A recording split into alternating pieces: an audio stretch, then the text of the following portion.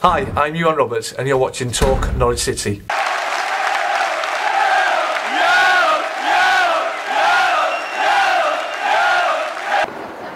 This is Jack Reeve, Talk Norwich City. I'm borrowing West Ham Fan TV's mic. That's very kind of them. But outside Upton Park, the bowling ground, where we saw a 2-2. I got my score prediction right. That's the only real, well, I said that's the only real positive. I thought we were very, very good today, but we've come out of there conceding a 93rd minute equaliser, and I'm feeling slightly deflated.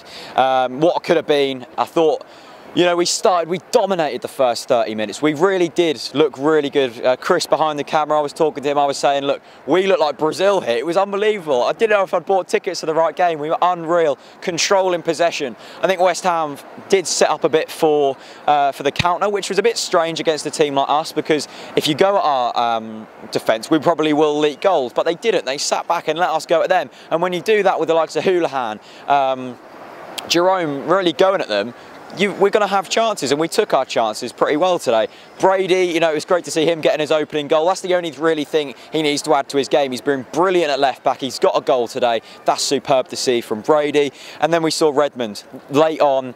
We thought we'd won it, didn't we? We thought we'd won it. A bit of extra quality that we hadn't really seen. It was a great substitution. I agreed that Redmond shouldn't have started because he doesn't really add that much defensively.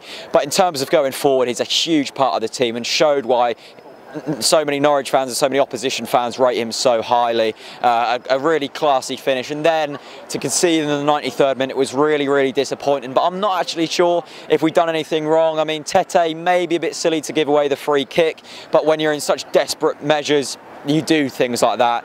Maybe a bit of inexperience, I'm not too sure. I think Ruddy had to come for the punch. I don't think it was his fault. I don't think it was any defender's fault, so that was a bit unfortunate, but we come away with a point, a good point at that. You know, West Ham are in good form this season, and I think we can come away with this with our heads held high. We go into the next game, I think that's against Leicester, and I'm feeling really confident. So leave your thoughts in the comments below, leave it a like, and yeah, we'll see you very soon.